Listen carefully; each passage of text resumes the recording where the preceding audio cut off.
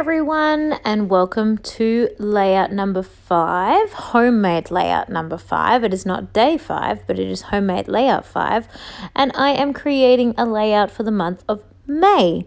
So May is my mum, our mum's birthday. So this is going to be a layout about grandma. So I've pulled a bunch of different things from my stash. There's no one real collection, mostly Cocoa Vanilla Studios, but a little bit of other things as well. So the main sort of orangey coloured background paper is a Kaiser Craft collection. I don't know what it is. It was gifted to me by a beautiful lady. I went and bought her old secondhand typewriter for my sister, and she asked me what I wanted it for, and I said, oh, I do scrapbooking, and she was there at the door with her old typewriter and this whole bunch of scrapbooking stuff. She's like, oh, here, take all this too. So I don't know what this collection is, but it's a really gorgeous sort of heritage style collection with this sort of reddy burnt orange and a light blue colour in it as well. So side note. And then I've got a nice big circle of gold flower vellum. Not a clue where that's from. That was in my stash, but I cannot remember the collection or the kit or anything. Possibly Chimel, but I think it just came with the kit. My monthly kit club had it in with that kit, but I didn't even know if it was from there, so I have no idea. Then I've got a circle of tracing paper, which I just use like plain vellum. And then I've got a gorgeous cut file that is from the Confessions of a Paper Addict Etsy shop, which I'll link down below. That beautiful floral frame. And then I've got the gorgeous photo of my mum and little tiny baby Lincoln. And it is piled on layers and layers of paper. So there's a white layer, then there's pink happiness collection paper, then there's like a blue midnight collection paper, and then a floral happiness collection paper again. And those three papers are all Cocoa Vanilla Studios. Then this Bloom and Grow is also the thicker sheet from the Cocoa Vanilla Studios. Now, I don't know if this is what you want me telling you, like where everything comes from all the time. A lot of the time I'm using stuff that's so old you can't get it anyway. But yeah, or would you rather I just list it down below? I'm not really sure, but I'll just keep rolling with it because what I'm actually doing in the layout is not that tricky. It's kind of self-explanatory if you watch. I know someone might ask me how I stuck on the vellum. I know you could see, but as in because it's see-through and you don't want that sticking through. I actually didn't. I just put some double-sided tape right in the center.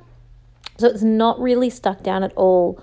But the Bloom and Grow is holding that large circle down because it's sort of half on the Bloom and Grow and half on the pattern paper. So that's holding it down. And the rest I'm just hoping doesn't fall off. It'll be inside a plastic pocket, so it should be okay. That's what I'm just hoping. I really actually like the effect of having it sort of curling up and not being completely stuck down. Same with the cut file I used. I literally only put glue around the white circle edge and I did not glue any of the rest of it because I want it sort of sticking up a little bit. These beautiful butterflies I have fussy cut from a few different places. So the sort of double layered butterflies I fussy cut from the Happiness pattern. No. From the Midnight Collection pattern paper? From the from one of the Cocoa Vanilla Studios pattern paper. Definitely not Happiness, the double layer ones. And I stuck those together with double-sided tape. So there's like one colour underneath and then another colour on top. You'll be able to see that better in the close-ups. The bright coloured butterflies in like the navy blue and the yellow, they I fussy cut from the Happiness Collection pattern paper. And the little teeny tiny butterflies that sort of some are closed, some are open, they I fussy cut from, maybe they were from the Chimel or maybe they were from the Amy Tan. They were fussy cut from a whole completely different collection. The colours are a little bit off with those, but they do tie in a little bit with the floral colours that are around the last circle of the photo layers. But I just loved the different sizes and the different shapes by adding those in. I felt that the Cocoa Vanilla Studio butterflies that I fussy cut were all about the same. They all looked about the same. So I really just wanted to add some different sort of open and closed and big and small butterflies to the collection. I then decided to add on these florals. I'd been using them a couple of layouts back in March, and thought, why not just keep using those? They're already out. I hadn't packed them away yet. I find them really hard to put in albums because they're bulky, so now's the perfect time to use them. And coincidentally, there's a few florals on each of the grandma pages now, so some on grandma's and some on Omar's, so that was kind of cute. Unintentional, but kind of cute. So just poked them through the paper with a pin first to make the hole, and then just used sticky tape to stick down the stem, just so when I slide that into a pocket, it slides smoothly without getting caught on anything. Then I have got these were actually see-through word phrases, like on acetate, but I stuck them onto plain white paper and fussy cut them out first, because I just find it really hard to read it when it's on like a clear see-through sticker. Yeah, clear stickers I do find really tricky, so I do often back those onto plain white paper before I use them. And I just loved the sentiment of those.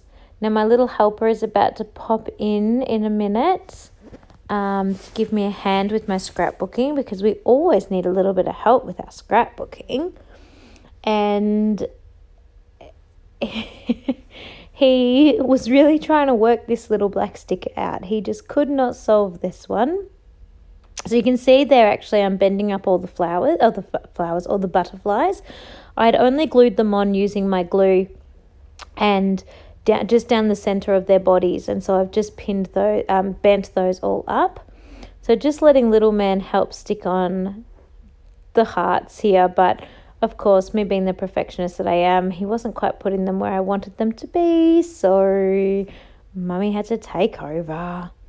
But he's happy. He's still helping. He's not getting in any trouble. He's still allowed to be there, so he doesn't mind. And I'm just about done. Just working out these last few little black love hearts. I just wanted to tie in that Bloom and Glow title. It's quite dark and quite heavy on the page, and there's not a lot of other black going on.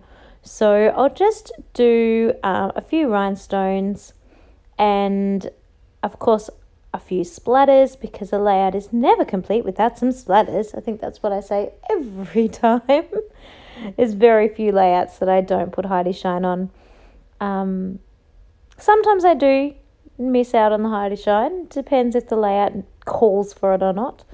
But no, mostly I put on Heidi Shine. Just decided to go with the gold splatters this time. I didn't use any black. Jack just wants to see what these little bits and pieces are. Oh, what's that, Mummy, he says. And so we splash on some Heidi Shine. And I'm not sure if you can see it in the video, but right at the end, I actually deliberately splashed somebody's hand, which he thinks is hilarious. Wanted to know what it was, you see. So I said, here, we'll give you some splatter. There it goes. So yeah, and now I'm going to flick through to the close-up photos so you can see the beauty of those gorgeous butterflies and all the different layers happening around the photo, the actual photo, not these close-up photos. So I hope you've enjoyed my May layout, my homemade gift number 5. Please stay tuned for even more layouts. As you know, we've got something happening every day of December, and I look forward to seeing you again tomorrow. Bye everyone. Thank you.